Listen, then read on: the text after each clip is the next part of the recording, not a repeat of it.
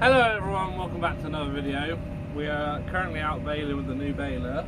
I didn't film anything yet this morning because I've sort of just been trying to get used to everything again because it's still all a little bit new.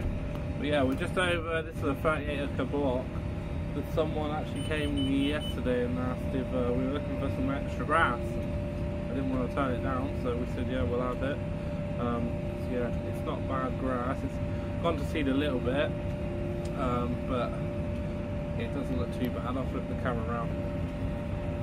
So yeah, you can see it's not used well. Kieran's over there mowing still, but you can see the rows. This field's a little bit not so green, but that's a bit greener over there. So yeah, it's pretty good.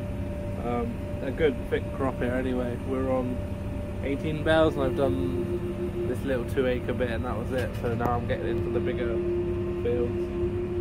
But yeah, the baler's running fairly smooth. The wrap keeps breaking on the back every so often, which is a little bit frustrating, but I'm not sure if that's the wrap or the baler's fault, to be honest. But it seems to be wrapping okay now. Yeah. So off we go again. It seems strange not stopping. I keep trying to hit the PTO when I go to wrap because that's what you had to do the old one. But this one you don't have to. You can just keep moving. So yeah, Tim is over there raking. I don't know if you can see him there in the Fiat. It's been a really handy little tractor that to have. Perfect for the rake. And yeah, I don't know, not sure where Kieran is. He's over there somewhere. Oh, there you go. Just there. He's just mowing straight in front of us. Can do with front mowing in these fields because they're quite big, flat, square fields. They're real nice fields. So yeah, anyway, I'm going to crack on through this and try and bash this out pretty quick. And yeah, see how we go.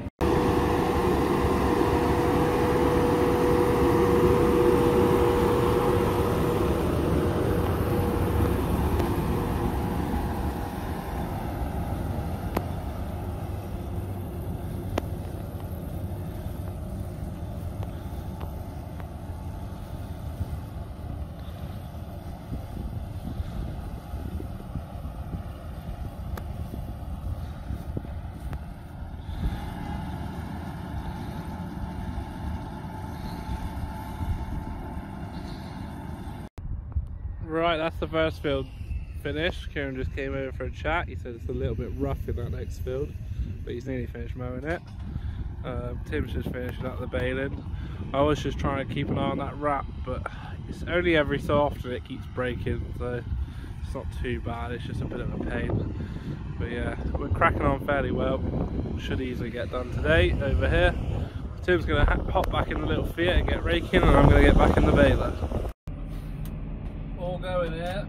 Tim's just unfolding. There's Kieran finishing the mowing. He's only got this last little bit to do in here, and then he's got to go into that field over there. It's been absolutely perfect, that little Fiat for the rake.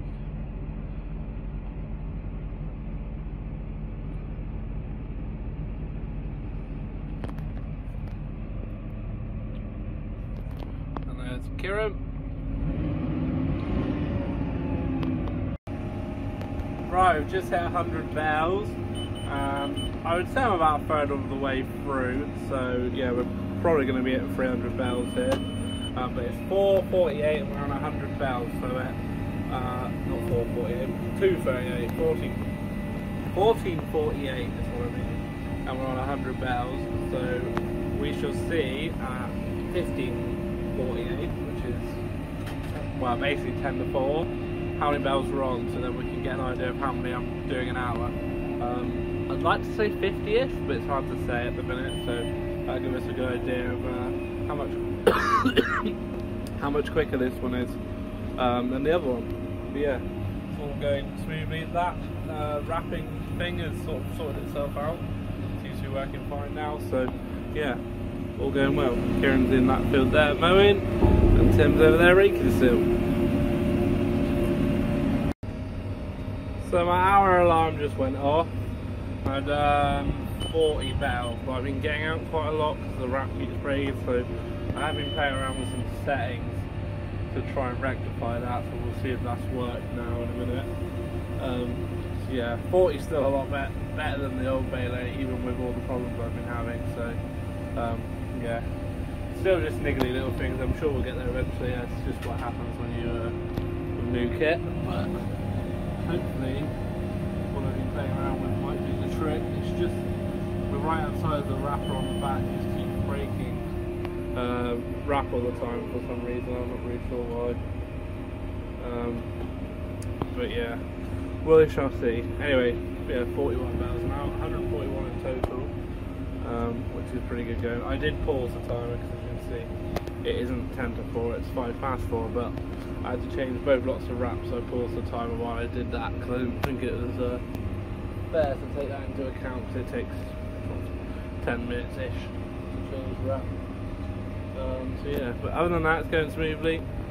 Still got a fair bit to do, but definitely cracking on through it now. So I've just run out of wrap on the back here. I thought I'd just sort of show you changing the wrap. So it's just a safety pin in here, and then I've got to push this lever here and get that catch. Sorry, get that catch on there, which takes the rollers off of the wrap, and then this one just smacks up and lifts up, and that one will pop out. And then in here is all the wrap, as you can see. And then these, trying to do this one hand is a bit awkward.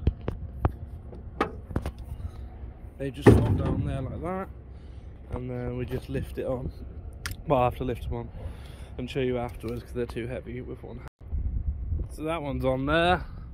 Flip this back round, safety catch back in, and then there's a picture here, just clean it off, which shows you the way the wrap goes in around the rollers. So we find the end, which is here somewhere. It goes round that one. It's kind of awkward to show on camera. Well, the wind's not helping me out. Here, come on. Round that one.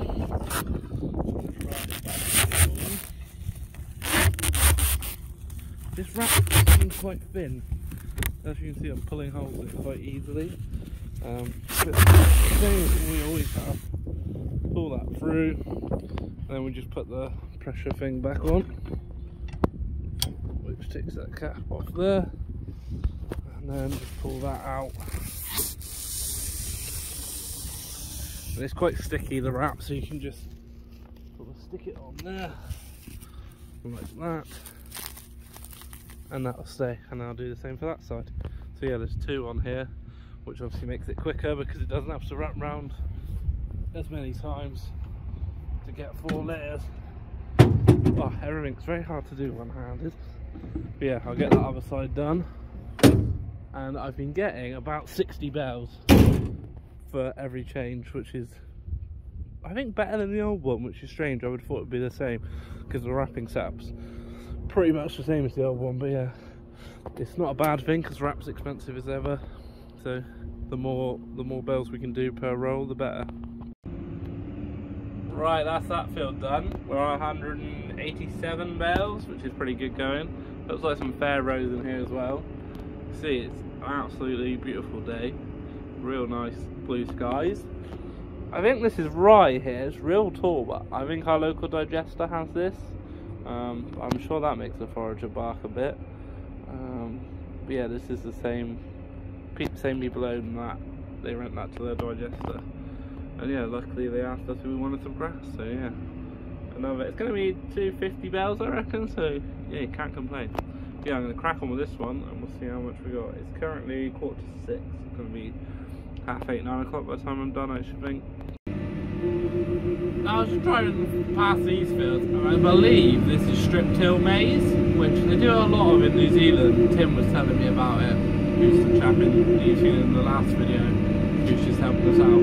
So essentially just till the strips where the maize is planted instead of power harrowing everything, which obviously needs GPS to stay in line perfectly, but to me it seems quite a good idea, and it seems to have tried a lot of it, but none of it's coming up yet. I'm not sure, I wouldn't know how long, or if it's even been drilled. It might have just been tilled, I'm not sure, but it'd be interesting to see how that comes along.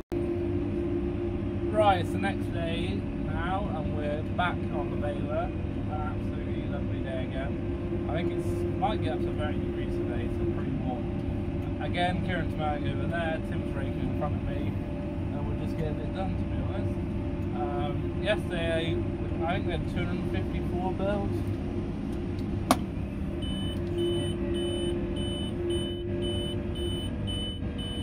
Blockage here.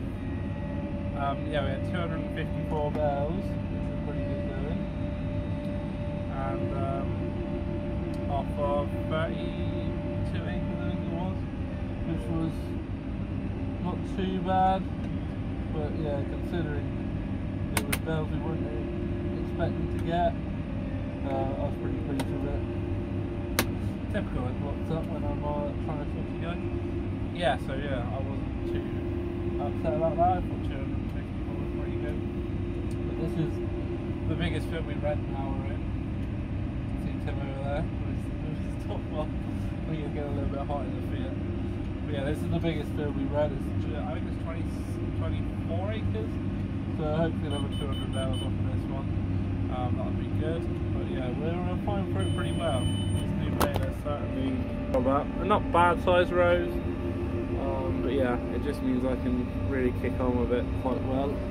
Kieran's over there, don't know if you can see him, just come over the hill there.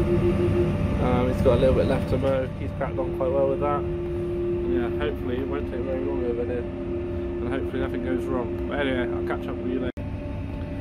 Not a bad view from this field as well, you can see all across the hills over there towards the village. There's little Tim down there in the Fiat. He's definitely getting hot. He's topless in there. I think the aircon needs regassing because it's not great, but he's not doing a bad job. Nice straight lines for someone without GPS.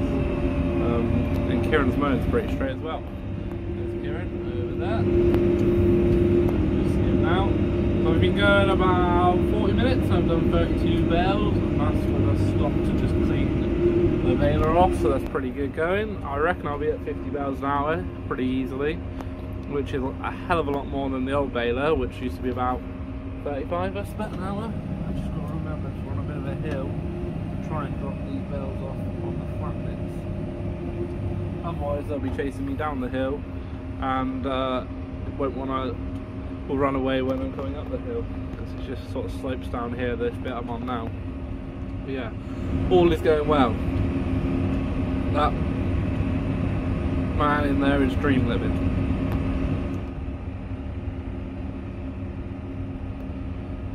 Not a bad office view, to be fair.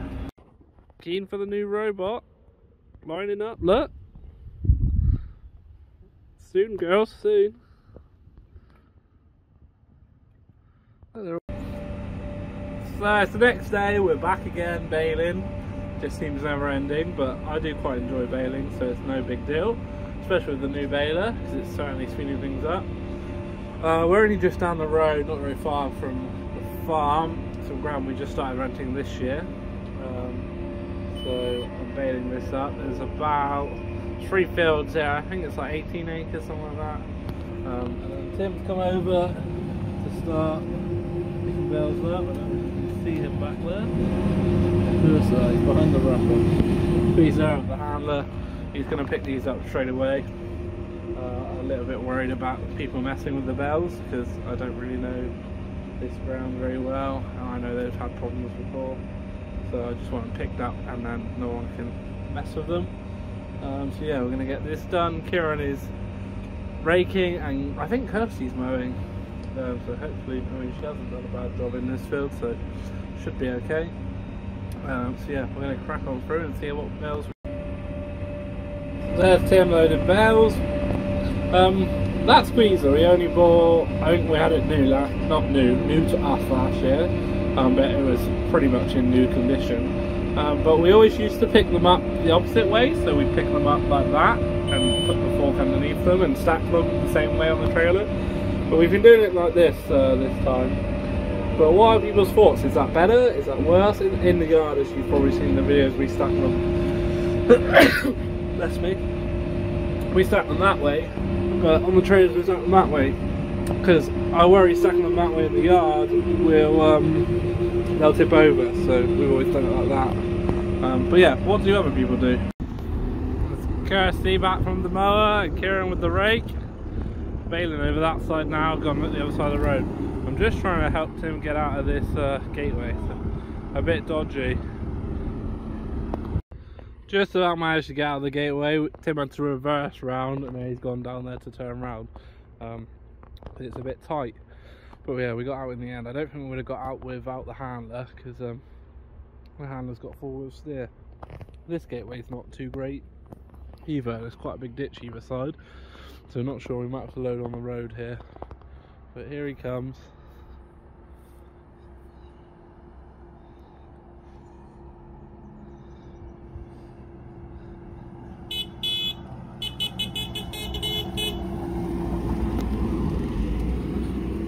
We can't put one on the top there because the handler won't lift it up with one there, so he's got it on the front instead. Off he goes. Right, let's get back to Baling. Got this field, it's not very big. Long and narrow, bit of a funny shape. So Tim is back again. Here he is, happy as Larry, loves it. Oh, he wants to talk to me. How can I help? You're on camera, mind. By the heat? Why are you that lazy that I've got to do it? He's so lazy. Typical New Zealander. So yeah, Tim's stacking them over there. Oh.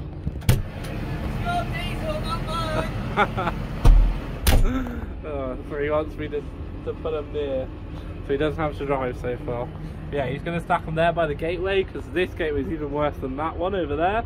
So we don't think we'll get in here with our big trailers, so we're going to stack them by the gateway, then we can load them quickly into the road without blocking too much traffic. It's only a really quiet lane, there's nothing really down here other than fields, so it shouldn't be a problem. So yeah, he's just stacking them there, and I'm going to carry on baling.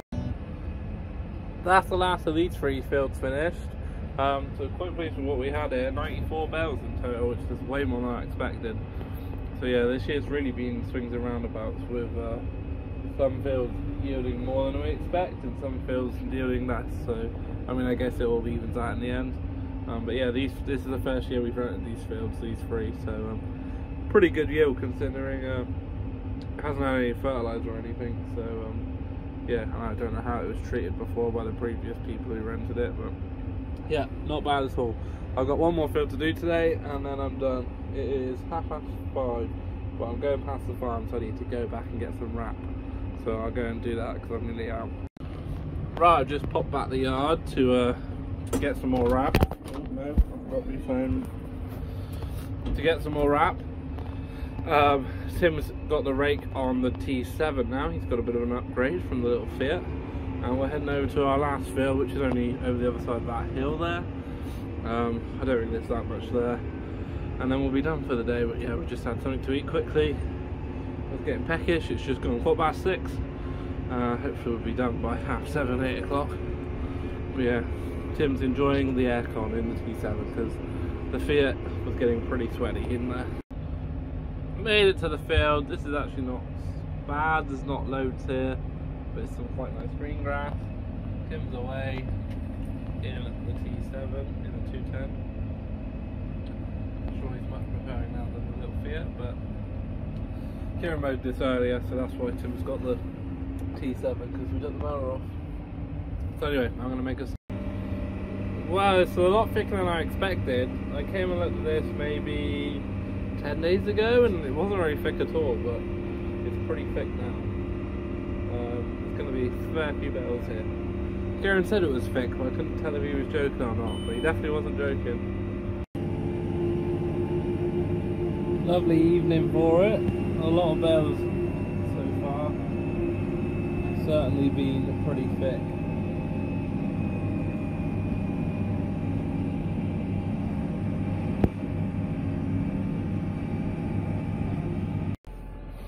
Right, that's me done for the night. 180 bales done total. I think there was 86 just in this field.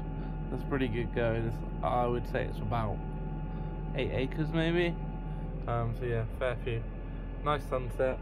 Currently just 9:05 and I'm going home for tea. So I'll see you in the next clip.